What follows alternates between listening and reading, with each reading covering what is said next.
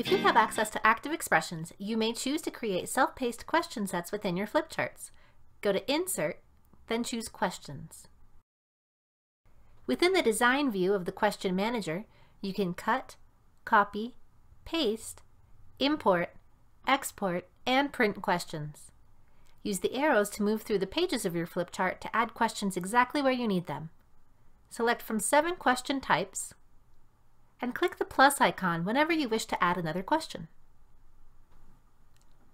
The question type you choose will dictate the fields you should complete. In this example, with a multiple choice question, we can indicate the correct response and set additional parameters. Choose whether you would like to replace page content. Click Apply to save your changes. Once you have finalized your question set, click Done. You may always return to make additional changes.